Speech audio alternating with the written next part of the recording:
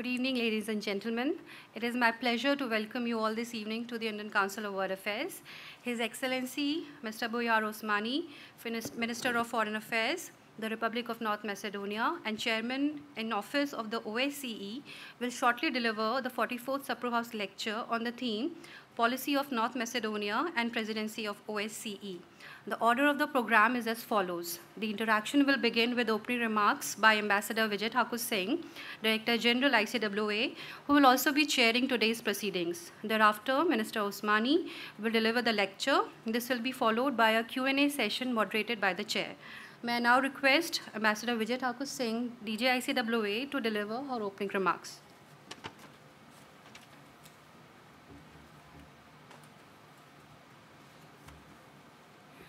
Good afternoon. It is my great pleasure to welcome His Excellency Bujar Osmani, Minister of Foreign Affairs of the Republic of North Macedonia, and currently the co-chairman in office of the Organization for Security and Cooperation in Europe, OSCE, to the Indian Council of World Affairs.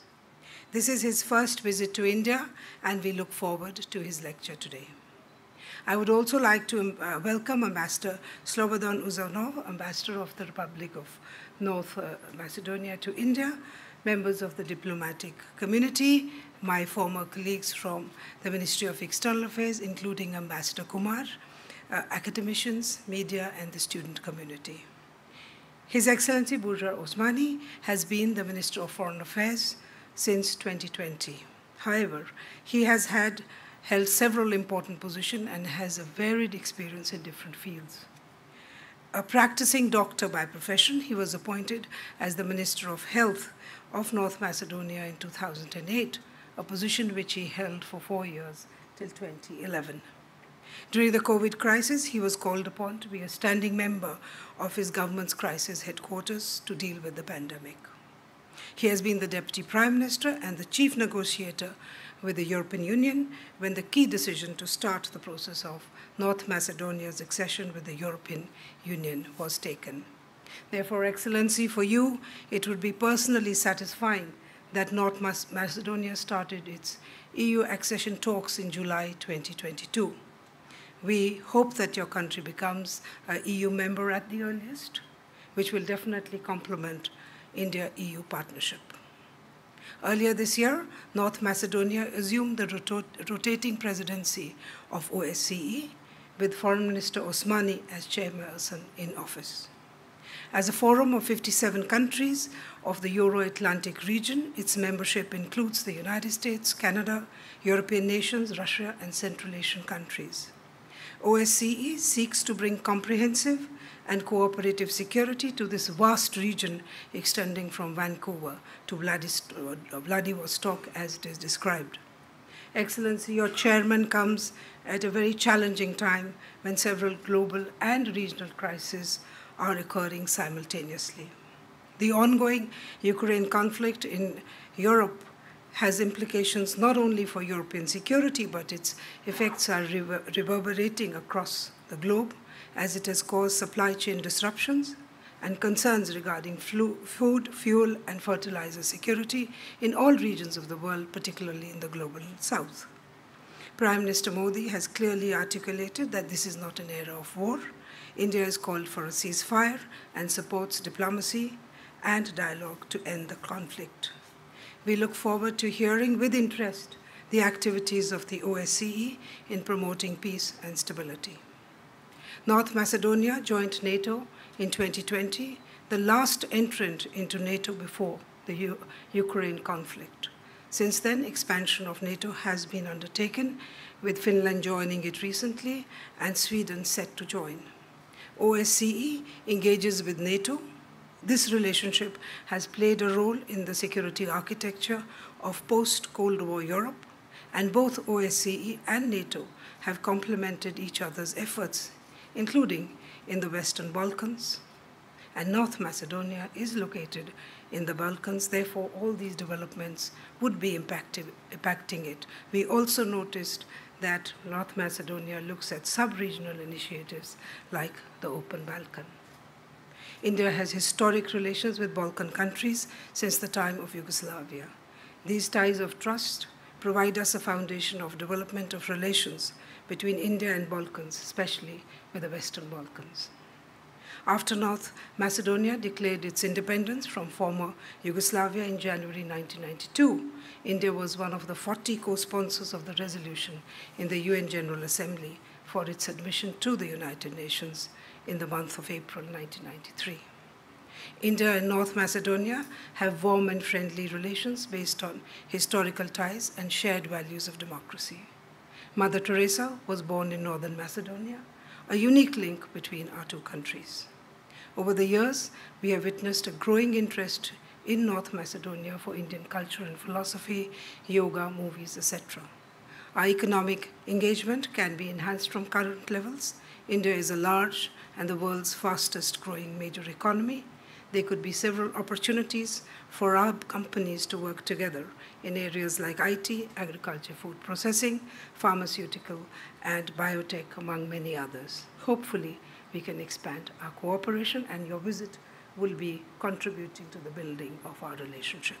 With these words, I once again welcome Minister Osmani and thank him for agreeing to deliver the 44th Sapru House Lecture on Policy of North Macedonia and Presidency of OSCE. May I now invite Mr. Osmani to deliver his lecture.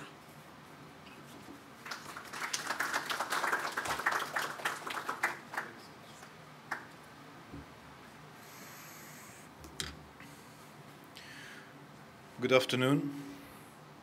Thank you, dear Ambassador, for your kind words of introduction. Your Excellencies, ladies and gentlemen, it's a great honor to address you today in New Delhi on the occasion of my official visit to India, the largest democracy in the world, an example for democratic progress and prosperity.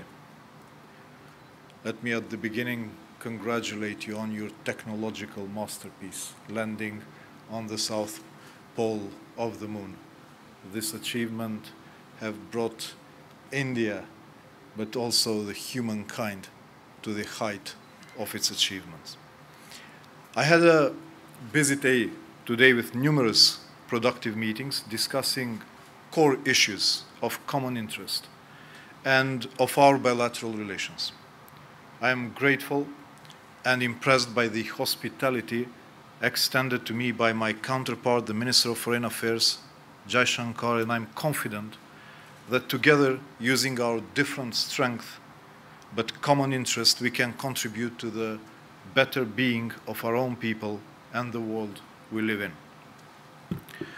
Although geographically far apart, our two countries are closely bound by the legacy of one incredibly strong woman, Mother Teresa, an ethnic Albanian from North Macedonia who pursued her noble mission here in India, serving those in need with love and humility. She is a Nobel Prize winner and a world symbol of mercy and humanity. Tomorrow I'm heading to Calcutta to visit her memorial house and resting place to pay tribute to her life and mission. And I'd like to use the occasion to expressly honor all the many strong, humane, caring women out there in India, in North Macedonia, in the world. Respect we also award to the Roma population in North Macedonia.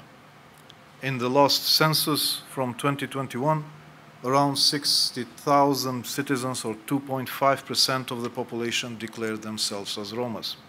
They are proud of their roots and origin from India.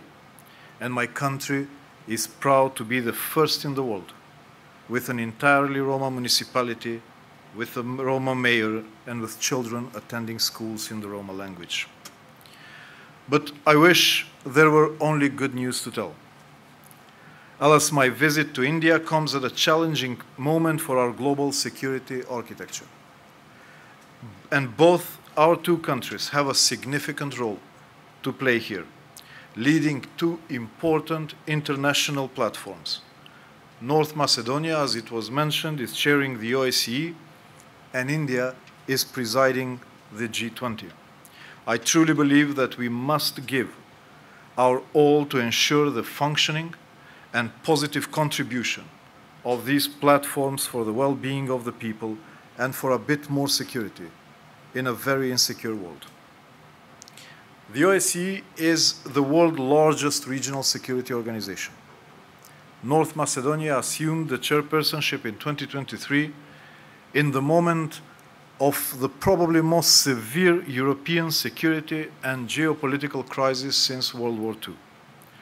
The war of aggression of Russia against Ukraine is breaching all international principles and commitments, whether enshrined in OSCE documents or the United Nations. And the price is being paid by the people. People in Ukraine are dying, losing loved ones. People are made homeless, forced out of their country, living as refugees, adding to the already highest number of displaced persons ever, with all the social and economic spillover effects that come with it. And therefore, the motto of our chairpersonship with the OSCE is, it's about people. But the war in Ukraine doesn't concern the people of Ukraine alone. It should be, and it is of concern to all of us.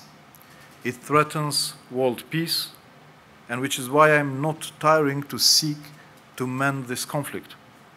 Only yesterday, I had a phone conversation with Russia's Foreign Minister Lavrov. I'm not saying it was an easy conversation, and I'm not saying we resolved all or any issues, but dialogue between the unlike-minded lies at the heart of what OSCE stands and exists for. I closely followed the recent BRICS summit in South Africa, and I'm of course aware of the leading role India plays within BRICS.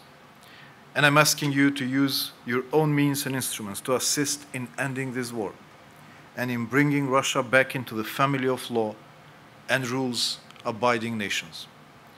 We can't go back to trying to snatch territory from other countries, if and as we please. I know that India upholds the principles of territorial sovereignty and inviolability as do we. I count on your support to help end this war and threat to our global security, our people, the future of the youths. The OSCE pays great attention to youth and their future, from climate crisis and food security. Certainly core issues of interest here in India, where we define security in a comprehensive way, comprehensive and multilateral. As staunch supporter and promoter of effective multilateralism, North Macedonia is firmly attached to the values and principles enshrined in the UN Charter.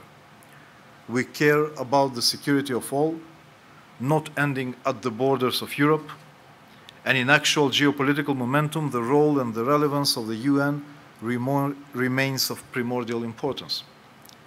Maintaining something sometimes includes the need to change something.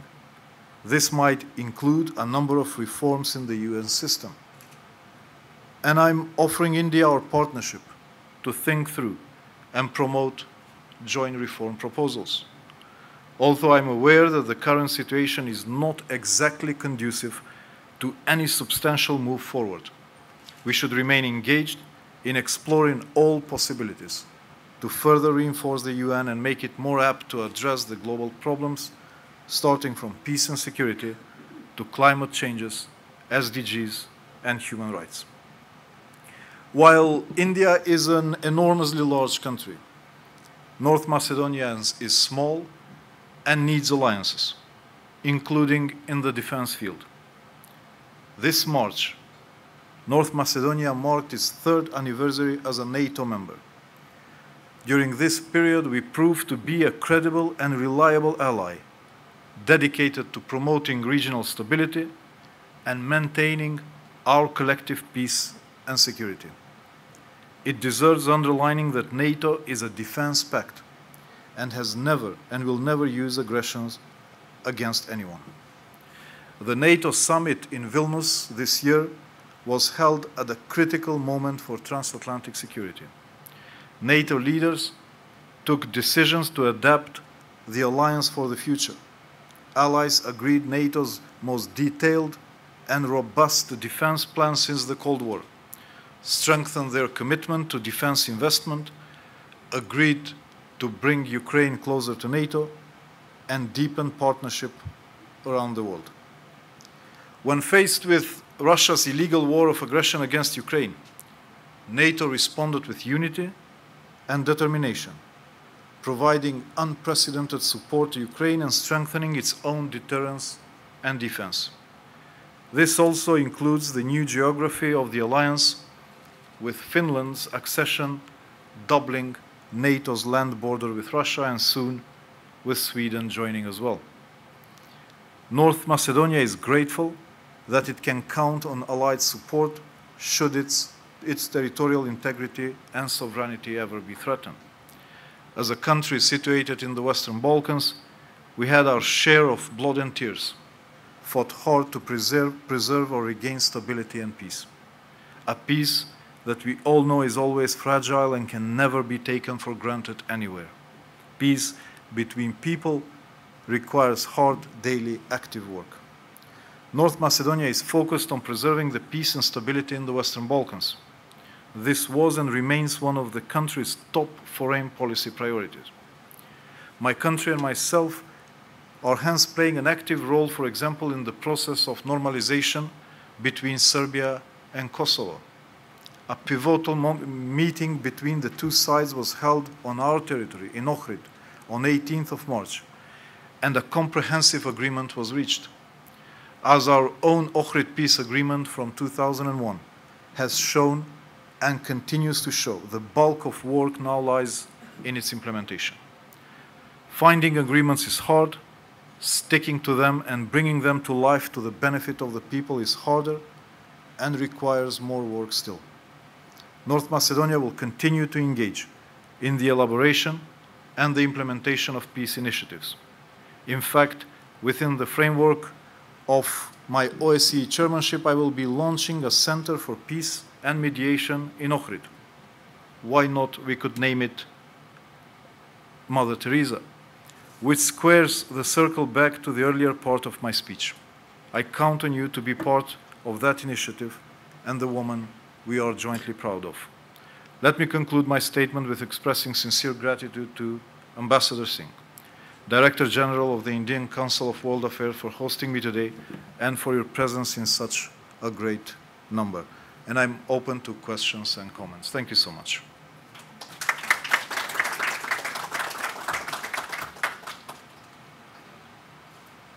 Thank you so much, Mr. Bujar Osmani, for a very detailed talk.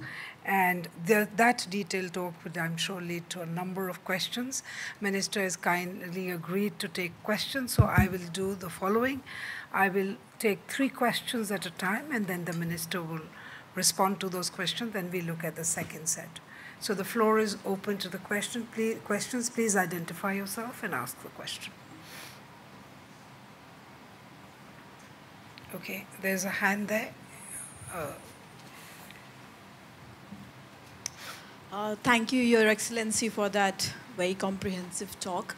I have a question. You touched upon Ukraine. So the varying degree of responses of the EU member states to the crisis showcases a diversity in responses. So what are your thoughts on European integration and evolving security architecture in Europe in general?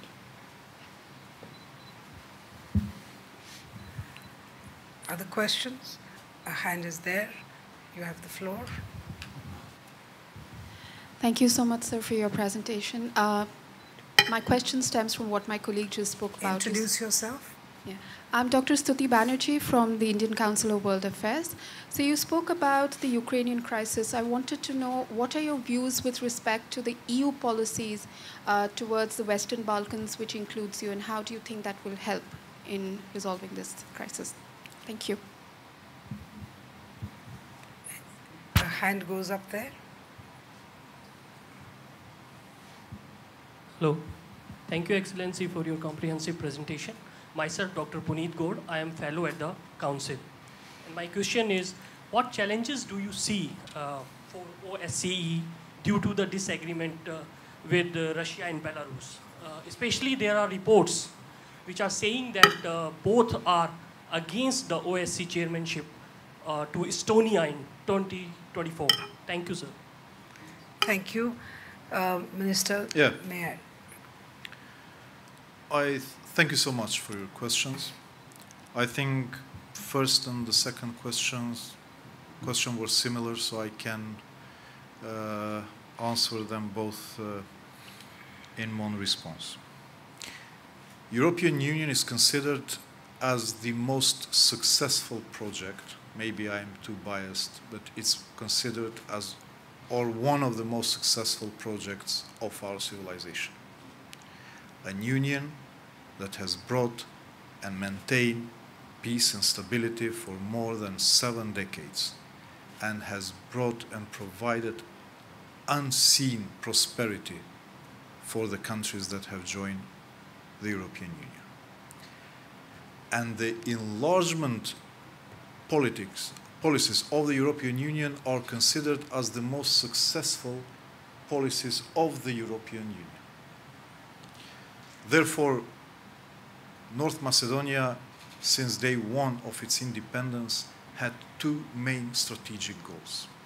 One was joining NATO and entering the security umbrella of NATO, and as I've been saying today, our region being at the crossroad between the East and the West, to us it was crucial to enter into the security umbrella that NATO provides, and we achieved this in 2020, and we have shown in the last 3 years to be credible and reliable partner, and passing the first but the most important and the biggest challenge that NATO has faced since it was established, and that is the Russian aggression against Ukraine.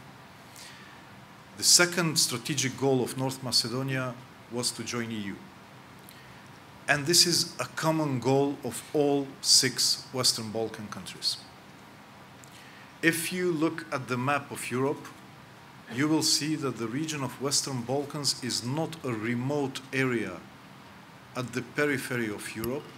So sometimes we say enlargement is not the proper word to describe the integration of Western Balkans in the European Union, but it's rather completion.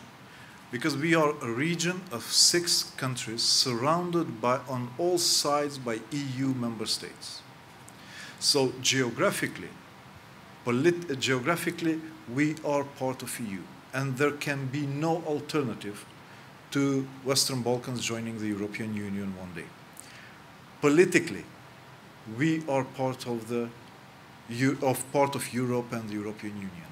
Economically, 75 to 80% of our economies are linked and connected to the economy of the European Union. Historically, we have been and we are part of Europe, and we belong to the European Union. Unfortunately, as the European Union was enlarging, the dilemmas and hesitation among member states about the complexity of its operational work, of its decision-making, of its functioning had been growing. Therefore, these dilemmas, which became also a popular mood among EU member states, stalled the process. This has created a huge wave of frustration within the Western Balkans, but also among the EU member states. Frustrations that created vulnerability of our region. Vulnerability that was exploited by different external forces to introduce their influences in the Western Balkans by exploiting the weaknesses, the latent conflicts and aspirations of the region.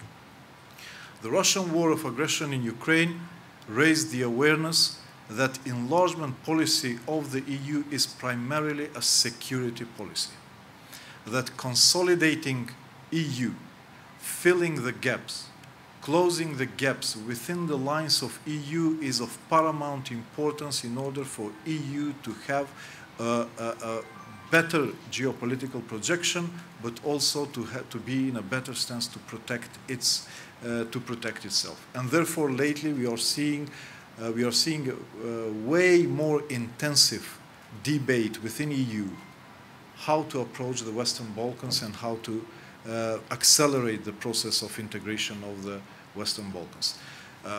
North Macedonia started the journey of integration as the first country in the region 22 years ago, back in 2001. We were in a group with Croatia and Slovenia. Everyone thought at that time that this will be the first group to join EU: Slovenia, Croatia, North Macedonia. Unfortunately, there are two structural problems with the enlargement. One is the decisions are being made by unanimity. When the decisions of enlargement are made by unanimity, that means that member states have leverage to introduce and front-load bilateral issues to the process. This has hijacked the enlargement process of the EU, and therefore North Macedonia derailed from this first group with Croatia and Slovenia. And first we had to go through the long dispute over the name of the country with Greece that took us almost a generation of people. But finally in 2018, as you know, we reached the so-called Prespa agreement with Greece, and we changed the name of the country by adding the adjective North in order to make clear separation with the region Macedonia. I hope I'm not too extensive. We are all listening very carefully. In 2018, changing the name of the country was the most painful process for our nation. We had to go through a referendum and to pose a question to our people: are you willing to join NATO and EU with the new name? People trusted this promise of the European Union that accepting this compromise will open the doors of the country for the European Union. Unfortunately, after this was done, another neighbor front-loaded their own bilateral issues to the process, and by that stalled our journey of accession to the European Union. However, North Macedonia never stopped aspiring and working to join the EU. In all the EU reports of the European Commission, is scoring best in meeting the so-called Copenhagen criteria: political, economic criteria, and criteria related to the transposition of the EU acquis into our domestic legislation. And finally, in 2022, last year, we break another deal with Bulgaria, and by that we opened the accession talks, hoping to accelerate this process now in this new geopolitical context, with the awareness around us that enlargement policy is a security policy. 2 days ago, we were in Bled, in Slovenia, for the Bled Strategic Forum, and we were all positively surprised when the President of the European Union went to the stage and said on behalf of EU that by 2030, EU will be ready to accept candidate countries, which means Western Balkans, but probably also here Ukraine and Moldova, who are new candidates, are eligible to joining the European Union. So to sum up, North Macedonia is the best case scenario in the region in meeting the criteria for membership. The geopolitical context was not right, the process to accelerate. I believe that now all preconditions are there, and soon, in a few years' time, North Macedonia, beside being a full-fledged member of NATO, will become a full-fledged member of the European Union, and thus have additional platform for cooperation with India beside the bilateral one that we have already established and we worked on today. Thank you so much. On the second question was related to the challenges of the OSCE. OSCE is the largest regional security organization in the world. It was established in 1975 as a platform to bring together then the two blocs, NATO and the Warsaw Pact. Introduced its unique approach to security, its comprehensive approach to security. So it sees security not only through its conventional military dimension, but rather through its holistic approach, introducing economic dimension to security, environmental, and particularly human dimension of security, human rights and democracy.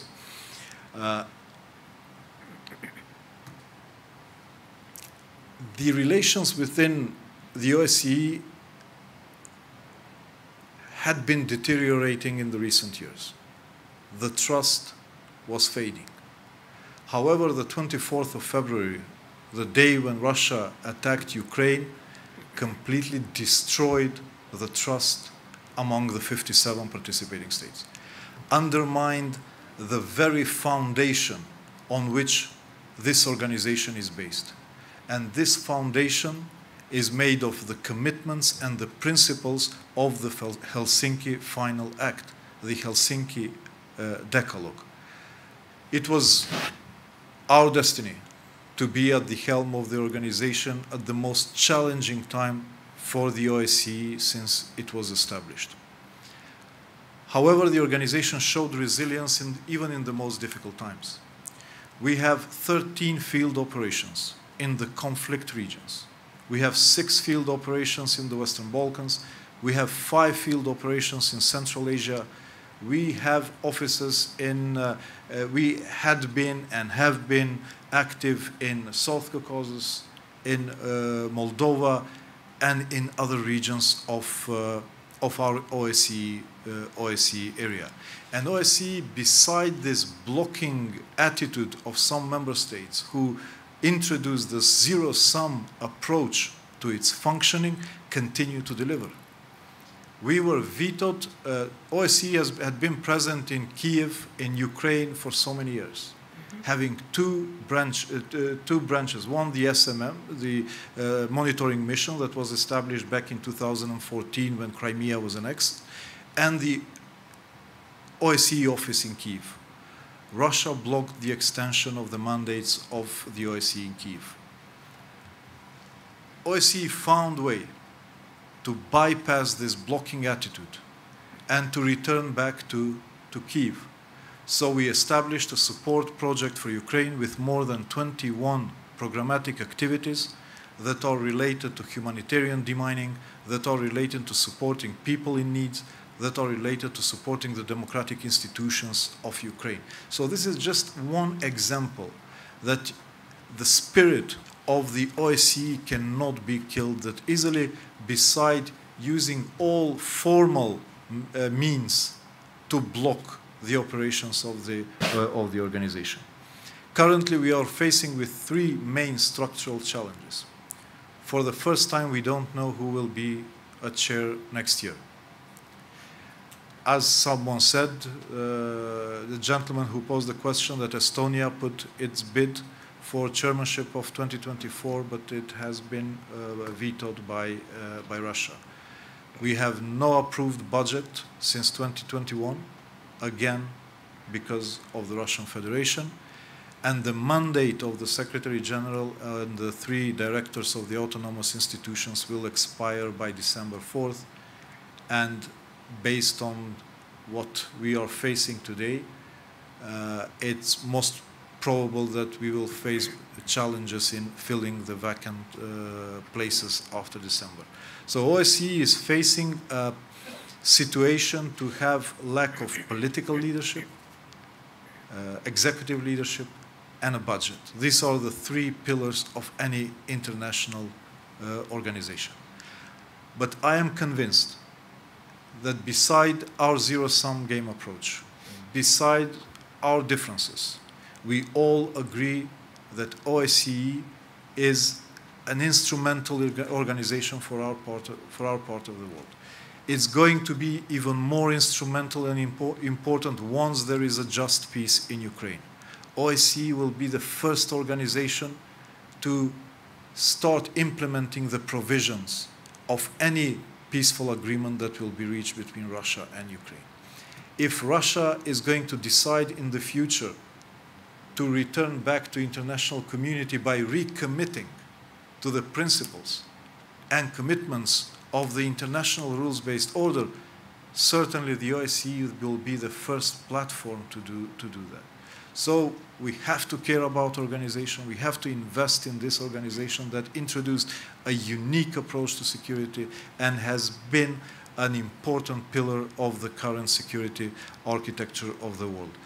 I know that it came to us to face these challenges in the most difficult times, but we believe and we will remain resolved that the organization should continue, be functional, and operational to serve the people.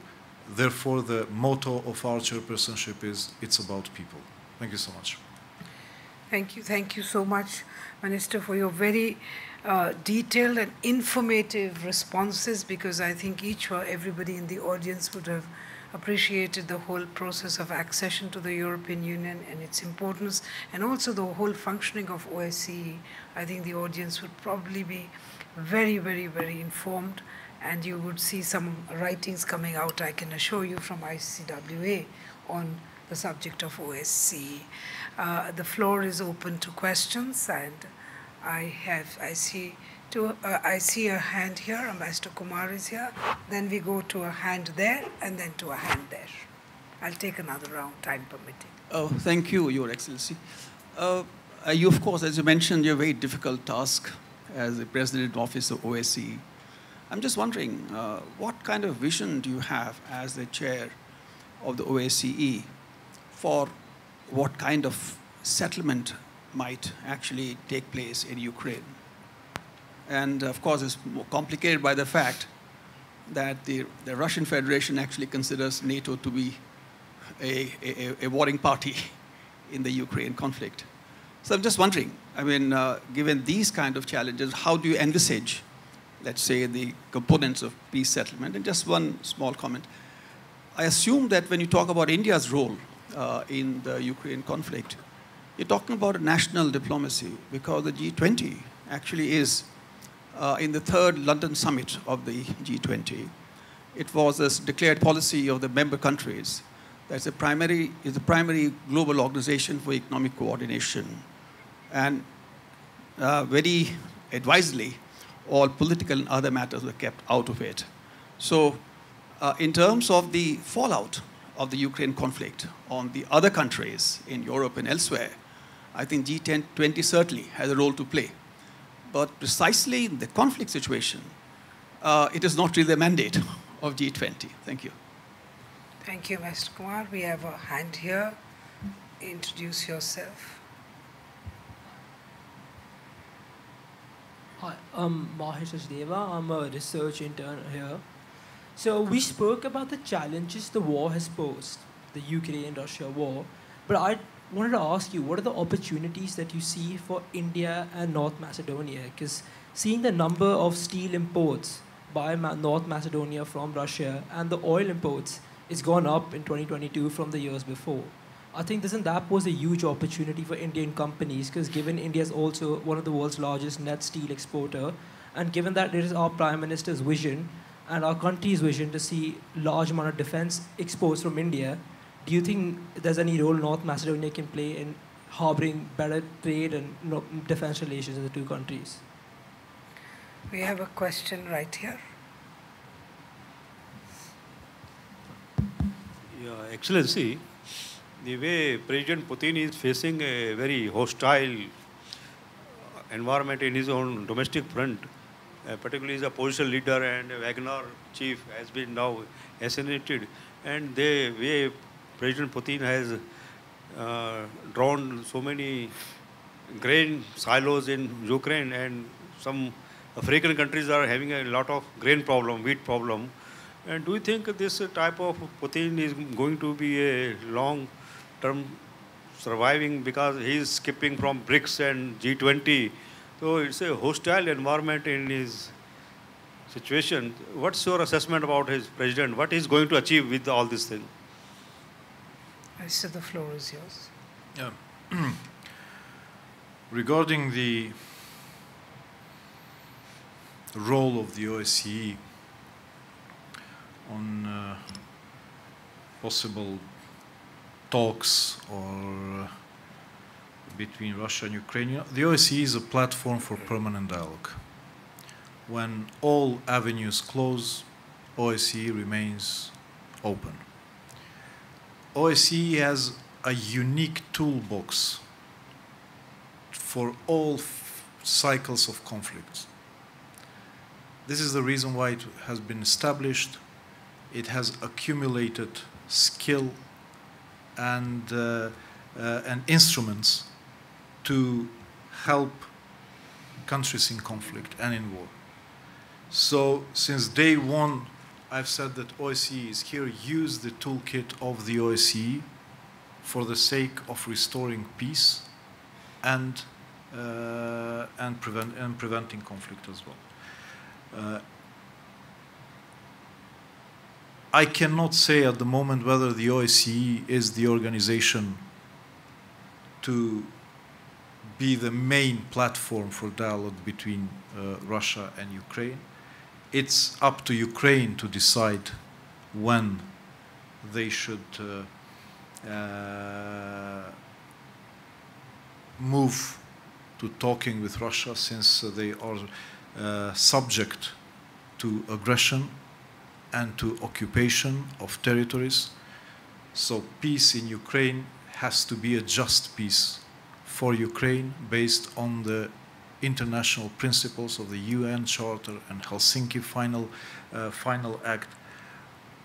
But beyond this decision, OSCE is there and will be there to provide its services, its unique instrumentarium to support the establishment of peace.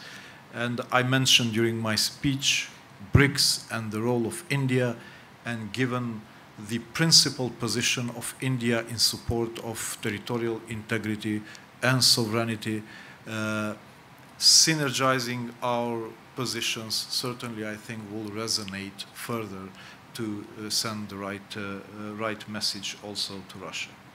Regarding the India-North Macedonia potential, I think one of the substantial reasons why I'm here today is also to see what is the potential for economic cooperation between India and North Macedonia. We are geographically distant country, we are different in size, but there is a potential. North Macedonia and India have established diplomatic relations somewhere, I think 7th of February 1995, so almost 30 years. Relations which are based on trust, on mutual respect and mutual support.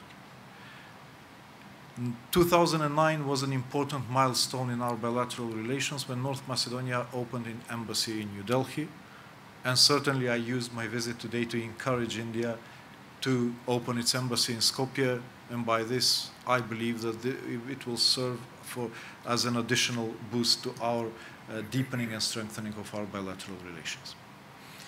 North Macedonia, it is a small country, but geographically is positioned at the heart of the region of Western Balkans and Southeast Europe, and also at the heart of Europe as well. The main pan-European transport corridor crosses through Skopje. Corridor 10, connecting Black Sea to Adriatic Sea, crosses from Burgas in Bulgaria through Sofia, Skopje, Tirana, Drac to Brindisi in Italy. Just a few weeks ago, we launched a quadrilateral initiative among Italy, Bulgaria, Albania, and North Macedonia called Initiative 8 around this corridor. So it's an important artery to bring East and West. Then Corridor 10 that connects Central Europe with Thessaloniki port also crosses through Skopje, putting North Macedonia at the crossroad of pan-European transport corridor. North Macedonia is part of the Stabilization Association Agreement with the European Union, which means accessing North Macedonia's market translate into accessing European single market. We have CEFTA agreement within the region, which also remove trade barriers. I will tell you just one example. 60% of the overall trade volume between the United Kingdom and 6 Western Balkan countries fall to UK-North Macedonia trade relations. So UK has recognized North Macedonia as its main hub for investment and for trade. Germany as well. 5 billion euro trade exchange with Germany, out of which 2/3 export of North Macedonia's goods to Germany, mainly car parts. So North Macedonia is becoming a heaven for automobilistic industry, for agro-business, and for green renewable energy. And this access, I think, provides for Indian business community a huge opportunity. And this was one of my initiatives here with my interlocutor, with my counterpart. So we organized a business forum between India and North Macedonia. But I launched another idea as well. I said, let's do Western Balkan plus India platform. Since North Macedonia is in great relation with all other 5 Balkan countries. Recently, I have established a platform called B6 of Foreign Ministers of Western Balkans. You know, Western Balkans is not very much known for good neighborly relations in the past, at least. You know, the word Balkanization comes from the Balkan in pejorative terms for fragmentation and miscommunication. Things are changing. Western Balkans is moving toward building a common regional market based on the principles of so-called Berlin process. But this is not our end game. Common regional market is just a transitory phase to prepare ourselves for the European single market. And therefore, I initiated today that we establish Western Balkan India meeting, first at foreign minister level, and then we can expand it to other areas and bring more India to the region, but also bring more region to India. Corridor 8 will become of strategic importance given the difficulties that we have now with the war in Ukraine. Related to the third question was related to, if I understood well, related to the policies of President Putin and Russia. Certainly, neither North Macedonia, neither OSCE or NATO decides who will lead Russia. It's up to the people of Russia to decide. What we have initiated since the beginning of the war was that we should reach out to the people in Russia. We should encourage peer-to-peer communication from all over the world, doctors to doctors, journalists to journalists, students to students. Because I believe that also with this policy of aggression, Russian people are kept hostage. So it's not for me to decide who, but it's important that we reach out and communicate with people in Russia, since in the end, it's about people. And therefore, this is the motto of our chairpersonship with the OSCE. Mr. Bujar takes a couple more questions. Yeah, we have 10 more minutes. The Minister would take one more round of questions. So, okay, let me start with here.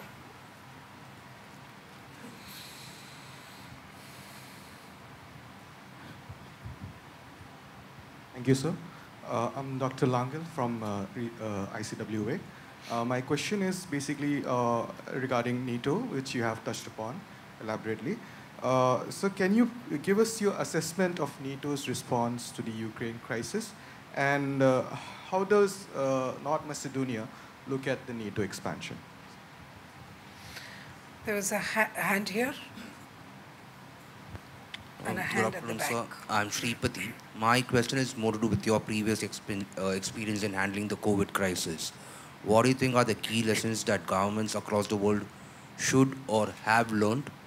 And are they resilient enough to... Sorry, can you repeat once again? What are the key lessons that governments across the world should have learned or have learned after tackling the COVID crisis? COVID.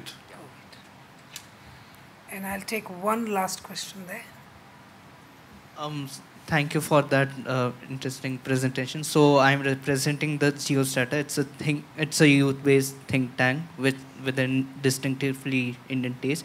So furthering on this, so my question is that recently our Prime Minister Narendra Modi visited Greece, and was just to further the strategic ties which are there. So it's been a while that any head of state has visited Greece. So now that Greece is one of your neighbors, and then you also mentioned in one of the, you mentioned it before that about regarding the changing of the name of North Macedonia to be something, you mentioned that's painful, but yet you have yet the people of North Macedonia have cooperated and they are trying to integrate with the larger European community. So how do you think that North Macedonia could add up to this new Indo-Greek axis which is in the making? It might be foresighted. So could you throw us a light on how North Macedonia could contribute on this? So thank you. Yes, thank you so much. Well, NATO is a defensive organization. It's not offensive organization. And its policies are based on defense and deterrence. It's a political organization that serves to defend its own member states, based on the Article 5, which stipulates that attack of one country is attack of all NATO, or the NATO alliance. So NATO is responsible to protect every inch of the ally. But NATO has never been, it is not, and it will never be a threat to any other country outside NATO.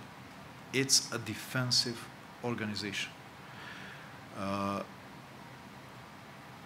We believe that countries should have the right to decide on their own about their geopolitical orientation or belonging to any alliance or bloc.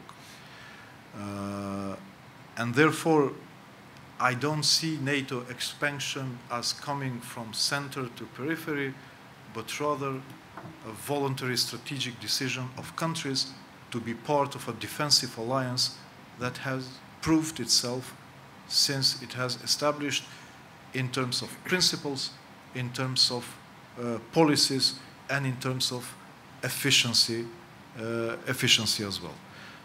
As I said, it was our first and most important strategic goal. We think that more NATO in Western Balkans brings stability, brings predictability, but not only political predictability, but economic predictability. I'll tell you one example.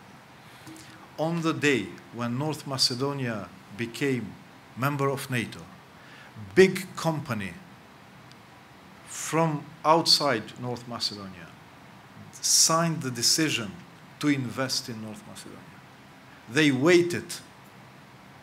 waited for North Macedonia to become member of NATO in order to sign their investment, because NATO provides economic predictability, political predictability for the countries that join NATO. At the moment in our region, we are 3 NATO countries that are contributor of stability. We had been consumer of stability up to the point of joining NATO. We now provide stability in our region, and we think that only enlargement of NATO in the Western Balkans would provide long-term stability in the region. Regarding COVID, I had the experience of managing 2 pandemics in my life. I was Minister of Health when the H1N1 pandemic broke. So I chaired the national efforts of the country in dealing with the pandemic then. And I was chair of a national coordinator for the efforts of the municipalities to deal with the challenges brought by the COVID-19. So this experience of managing two pandemics have brought a lot of key lessons, as you mentioned. And the main lesson is that the world is a small village, and we have the same vulnerabilities and challenges, and that only if we work together we can mitigate the consequences of those challenges. So I think COVID-19, beside other practical collateral transformation that has brought, like digitalization as a new way of doing business in the world, I think it has brought this sense how close we are, how united we are, how vulnerable we are as a civilization, and that we need to go beyond the political differences, geopolitical differences, and zero-sum game approaches, but to work together so we face the challenges that the new era will bring. The third question was, if you can remind me, On Greece. On Greece, yeah. Well, it's interesting because we did discuss that initiative as well. If India and Greece have already established strategic partnership, and we and Greece have signed agreement of strategic partnership a few years ago, does that mathematically means that we and India are strategic partners as well? So this brings a triangle of strategic partners that could be put in use in practice. And I've discussed this option with my counterpart in Greece, but today as well in New Delhi. Thank you so much to everyone. Thank you so much, Minister, for your Sapru House lecture on the policy of North Macedonia and Presidency of OSCE. It was a very comprehensive lecture, and I think everybody benefited from it. And thank you for answering all the questions that came from the floor. And I now pass over to the control. Thank you all for joining. We have now come to the end of the discussion. Please join us for high tea at the foyer.